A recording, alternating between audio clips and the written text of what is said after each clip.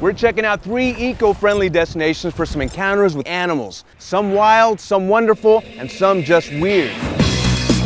First, Daintree Eco Lodge and Spa in Queensland, Australia, to the oldest tropical rainforest on Earth, where I get up close to crocodiles and meet a bird straight out of Saturday morning cartoons. But we can't get out of the car when it's near because it has huge talons. David was telling me that he thinks more people are killed by the cassowary than crocodiles.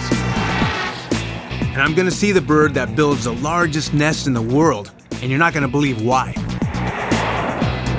Then a quick hop over to Kangaroo Island and the Cape Cassini Wilderness Retreat off the southern coast of Australia, where marsupials mingle with koalas and echidnas. They communicate with these sounds, with this sort of And what did you just say when you went? I just basically said, hello, I'm here. Oh, that's hello, I'm here in kangaroo language? In kangaroo language, yeah.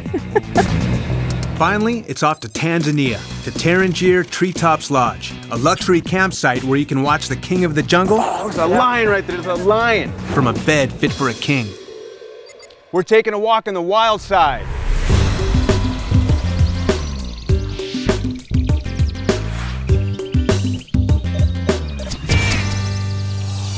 My name's James Ramirez, and for the past 15 years, I've been leading intrepid travelers in the jungles, deserts, basically anywhere off the beaten path. You see, I'm passionate about conservation, so I started teaching some of the largest companies in the world about sustainability.